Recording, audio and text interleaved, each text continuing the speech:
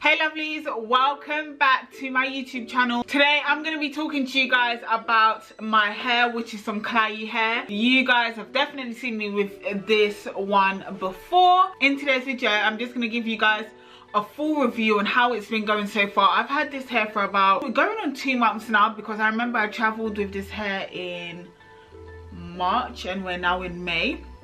So yeah, I've had this hair for about 2 months now, and guys, honestly I love it. I'm gonna leave all the information down in the description box down below. The hair that I'm wearing is their Brazilian deep wave hair. I've got in 4 bundles and a closure. I've got in 2 26-inch, 2 24-inch and a 20-inch middle part closure. Originally this hair came as a 1B, but I got my hair colorist to lift it for me and to give me highlights and lowlights. Guys, it's so delectable. To be fair, I had gotten a little bit tired of black hair. I haven't been feeling black hair for a while, hence why every time I get Klaiyi's hair I always lift the color, because I know that their hair is amazing like that. Whenever this hair gets bleached and lifted, the texture of it remains the same and it remains super soft. With this hair at the front, because I got like, I don't know if you can see here, it was lifted and it's super blonde. It was straight after rinsing it out, but when I let it set and then I applied product into it, it curled right back up anyway. The hair is actually super full.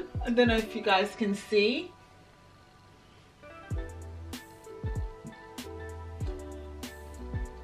There is so much hair, and because it's curly, it's given extra volume as well. The good thing with this hair is that I was able to travel with it. So I mentioned that in my previous videos that this is my holiday hair that I took on holiday, and to be fair guys, I just washed it.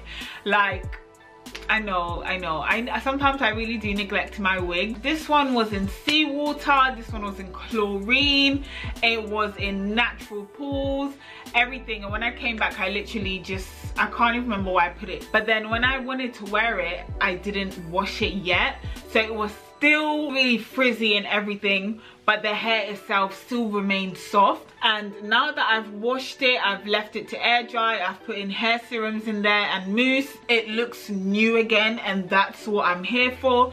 It looks delectable. Even when I washed it, I was expecting for it to shed a lot, just because I know that this hair got bleached so many times, guys. Like, in order to get it blonde like this, it had to be lifted quite a few times. So when I finally washed it and had to detangle it, of course hair came out, but I expected so much more than what actually came out. I used the wide tooth comb to detangle it, and I used, there's this shampoo, Horse and Mane, I believe. I'm gonna try to link it down below.